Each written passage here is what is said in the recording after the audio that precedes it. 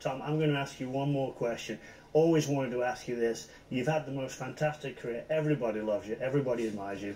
If you had it to do all over again, is there anything you'd do a bit more of, a bit less of? What would you do? Just quickly. I don't have any regrets, honestly, in my golf career. But the one thing that I wish I had learned early is the secret that I talk about in my book and in the Lessons of Lifetime video. And that secret is, very simply, when I take my shoulders back like this, I come back with the shoulders on the same plane. Before, I'd go back here, and instead of coming back around this way, I would go here and there. Reverse C. That killed me a lot of times. It kept me inconsistent.